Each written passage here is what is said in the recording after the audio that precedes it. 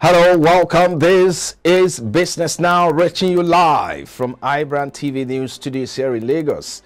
Coming up, Senate approves President Muhammadu Buhari's loan request for country's infrastructure. Senate urges Central Bank of Nigeria to extend withdrawal deadline to June 30. National Assembly passes 2023 budget, raises proposed spending by 1.32 trillion naira. And finally, Kenya's foreign exchange reserves rise to 7.53 billion US dollars after IMF's intervention.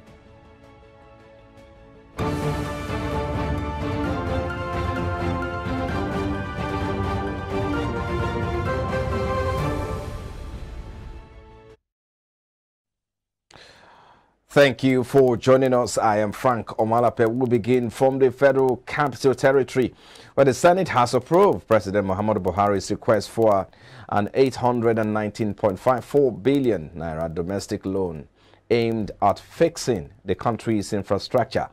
The president said the new loan will cater for the capital expenditure component of the 2022 budget. The total sum of 819 billion naira is expected to cover the following ministries, which include Federal Ministry of Agriculture and Rural Development 69.2 billion, Federal Ministry of Works and Housing 704.8, Federal Capital Territory 30, and Federal Ministry of Water Resources 15.5 billion naira respectively. Lawan said the extension of the implementation period of the 2022 budget to March 31, 2023 will provide the required time for implementation of the 819.5 billion naira 2022 supplementary budget raised by the president. And in the meantime, the Senate has urged the Central Bank of Nigeria to extend the deadline for withdrawal of old naira notes from circulation from January 31, 2023 to June 30. The CBN had last month announced that the 1,500 and 200 naira notes will be redesigned in new colors, and it proposed withdrawal of the old notes from circulation from December 15, 2022 to January 31, 2023, when they will no longer be legal tender. Secretary motion sponsored by Senator Alindume, the Senate urged the APS Bank to extend the deadline to June 30 next year.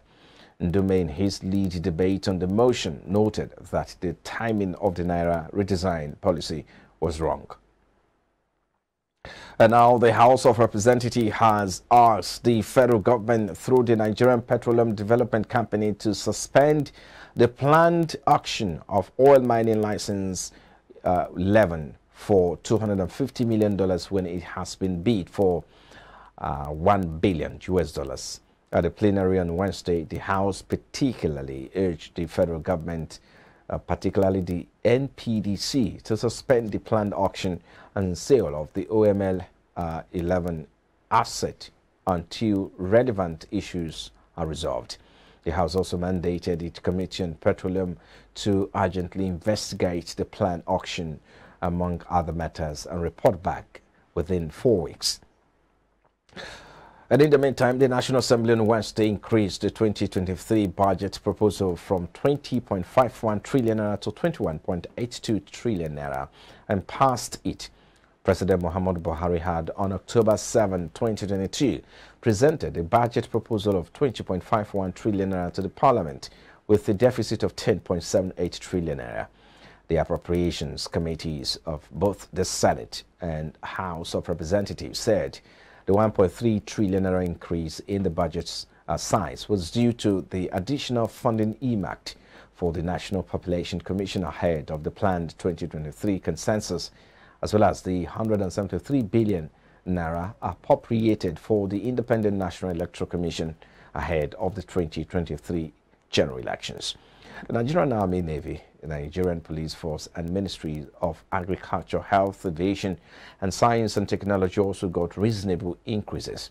The National Assembly also increased the oil price benchmark proposed for the budget for $70 per barrel to $75 per barrel.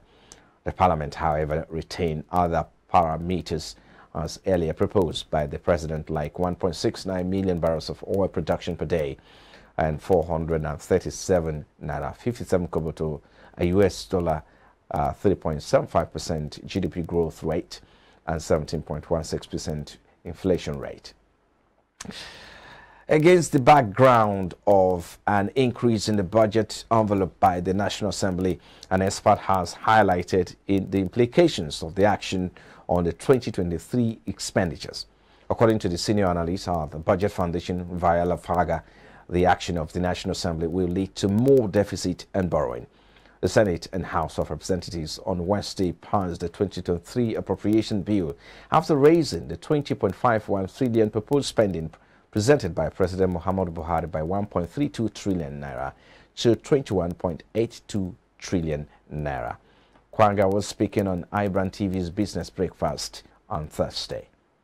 I mean, that comes across to me as very, very suspicious. And my organization, the Budget Foundation, has numerous occasions, cried out on the problems associated with this increase in the budget envelope. Just to give us some kind of context, for the 2023 budget, as passed by the National Assembly, the monies allocated to statutory transfers have moved from 744 billion to 967.48 billion. The monies allocated for debt servicing have moved from 6.31 trillion to 6.55 trillion. Those allocated for recurrent expenditure have moved from 8.27 trillion to 8.32 trillion. That's right. And what was allocated to CapEx, moving from 5.35, it has moved to 5.97. Now, this means that the deficit will increase. The deficit is simply the difference between the monies expected as revenue and the monies that are to be spent on recurrent, on overheads, on capital expenditure. And it's important for Nigerians to understand that the difference between how much is being earned and how much is being spent will come from somewhere. Now, this means that the federal government will continue to borrow and continue to increase the size of this deficit. And, it's important that we also remind Nigerians that there is a subsisting legislation, the Fiscal Responsibility Act, that states that the federal government shall not borrow above 3.35 of the previous year's gross domestic product. Nigeria's gross domestic product was around 225, if I'm not mistaken, trillion naira. And with this new increase in the budget envelope, you have that 3.35 threshold being breached.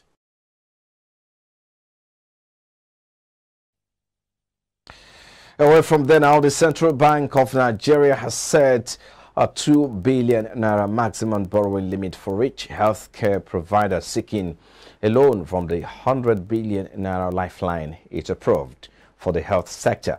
The limit was contained in the operational guideline for the fund released by the Apex Bank. The fund was meant to help cushion the impact of the coronavirus pandemic on the economy and healthcare providers' businesses.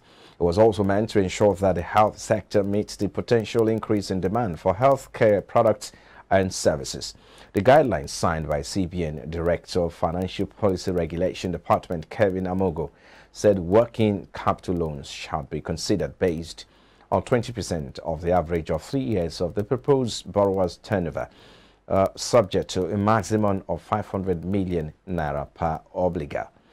The Apex Bank also set the exit date for all the facilities under the scheme at December 31, 2030 and stipulated joint monitoring of financed activities by the CBN and participating financial institutions. Despite Nigeria's economic frailties, available data from the Central Bank of Nigeria has revealed that total credit to the Nigerian economy, including the federal government and the private sector, rose to a whopping 15.48 trillion naira between January and November 2022. According to the Apex Bank's money and credit statistics, credit to the private sector economy surged to unprecedented levels in November, reaching an all-time high of 64.22 trillion naira. These represent an increase of 1.16% compared to 63.48 trillion naira recorded in the previous month. According to the CBN, the Nigerian economy was able to recover from the economic contraction at a faster pace due to the intervention of credit into the economy, which ensured that the nation recorded growth after only 2 consecutive GDP declines. If you're watching Business Now, coming to you from our news studios here in Lagos, still to come after the break. Oil dips as China COVID spike dampens demand outlook. We will bring you more news update after these commercials. Please stay with us.